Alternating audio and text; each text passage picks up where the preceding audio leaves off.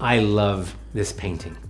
Now, it's interpreted from a photo, and I want to know what you think of it. The artist is Patrick Reeves. He's a fragmented realist. He kind of takes the layers of being itself, from figures to atmosphere, and interweaves them and helps them like become one. This is the photo that Patrick was working with. Let's see how he did. I love this one because we've expressed both the specifics of the mother and the metaphor of the child. You can't tell which of her children this is, and that's intentional.